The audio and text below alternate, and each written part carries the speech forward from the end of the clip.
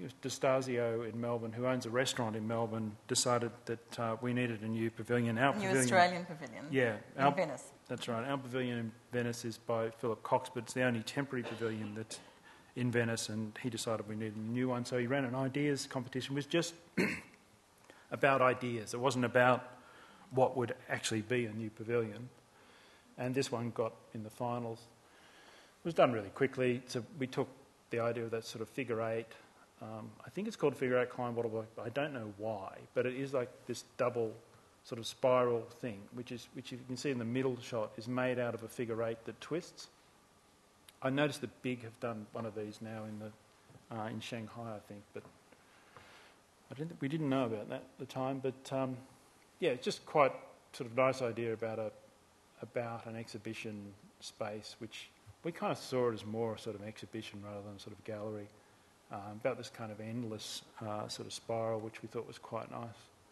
It was worked through on digital projects so that we could put a series of sort of parameters through the thing, you know, like specify the heights and the widths, and basically kind of change those parameters as we wanted to sort of alter the graduation of the slope of the building. It was just really, for us, it was a bit of sort of research and development. And then thinking about the Venetian experience and the sort of quatrefoil and the sort of sense of light that you get when you're in Venice, and thinking it's probably more important about being immersed in Venice than it being something that's kind of Australian.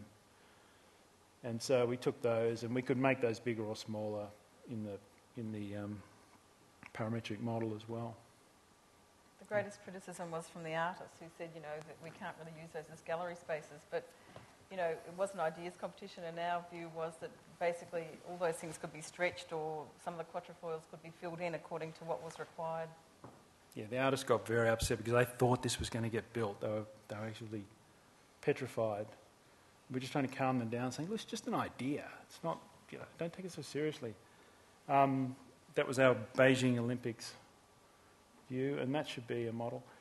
It's, you know, kind of... it would be impossibly difficult to build because it's so distorted, but it seemed to have something in it, something about, you know, some promise, I suppose, of having a system, but allowing that system to have this kind of immense, kind of endless variety, which, you know, we think is probably something we'll explore a bit more.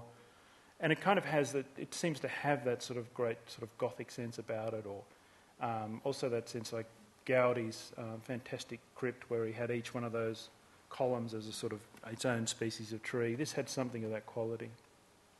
We did a little exhibition down on the peninsula where one of the guys took that model and tried to turn it into a sort of beach house, again parametrically, so the idea was you could come along, give your topography to them, and it just would distort to suit the...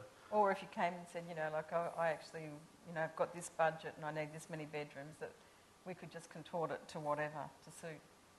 I don't reckon the plan worked, but they reckon it did.